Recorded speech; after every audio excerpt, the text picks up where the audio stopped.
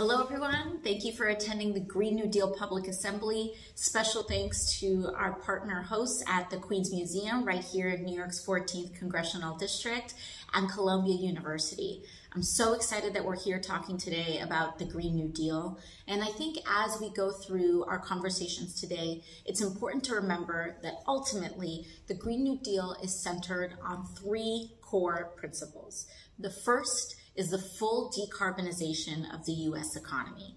We are at the precipice of the climate crisis, and in order for us to do that, we need to mobilize our entire economy. So that's the core principle. The second core principle is a just transition for all frontline communities. And that just transition allows us to center the most impacted communities in the climate crisis and address issues of environmental injustice. And the third, of course, is to create millions of jobs in the process. Historically, frankly, lots of folks from the fossil fuel industry have tried to make environmental legislation anti-economic stimulus and anti-jobs legislation.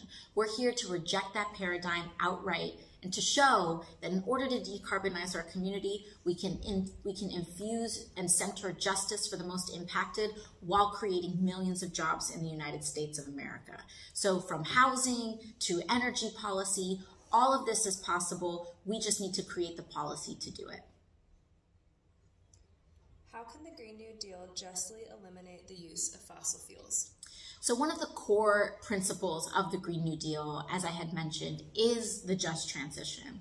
What a just transition does is that it brings in and centers the folks that would be impacted economically or otherwise by a given policy. And so what that means for us is that when we first proposed the Green New Deal, some of the first meetings that we took were with coal miners in order to figure out how we were going to transition these communities and make sure that the jobs that are created are not just created in cities, but that they're also created in rural communities that really stand to lose in industry if we transitioned away from coal.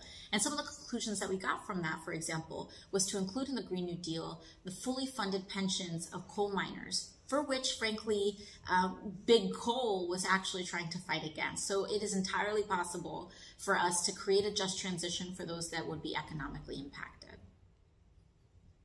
How can the Green New Deal meaningfully avoid green gentrification?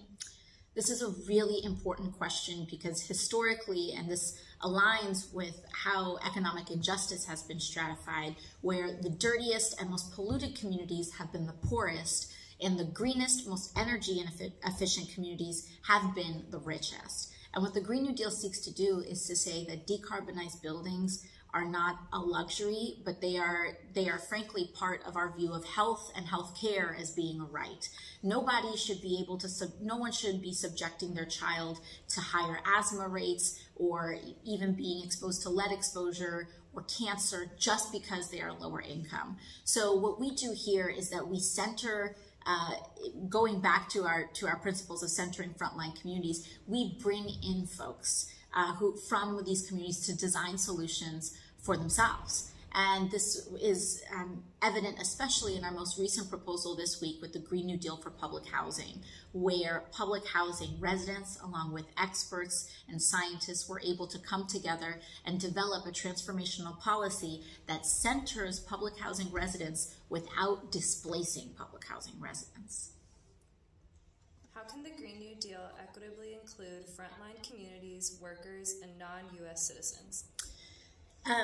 This is another great question. One of the reasons that we're so excited about the Green New Deal is because this is exactly who the Green New Deal is creating economic opportunities for. It's for the working class of the United States, and because we're rooted in principles of universality, which means no ifs, ands, or buts in terms of who is included in our policy. We include absolutely everyone.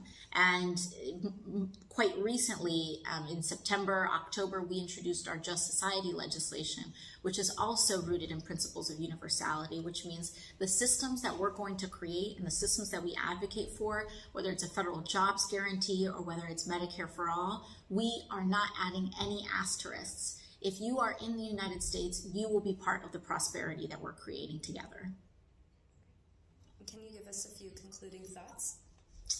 I think one of the things that's so important that we remember about the Green New Deal is that this is movement-based public policy. And what movement-based public policy means is that no one person has all the answers, myself included.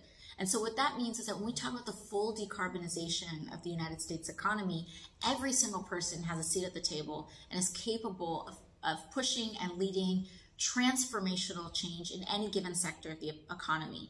So I would just say, don't be afraid to step up and to step in, whether you're passionate about regenerative agriculture, as some of our colleagues from Maine and other agricultural communities are passionate about, whether you're passionate about energy policy, housing, healthcare policy, and low carbon work like childcare, which our economy is starting to transition largely to.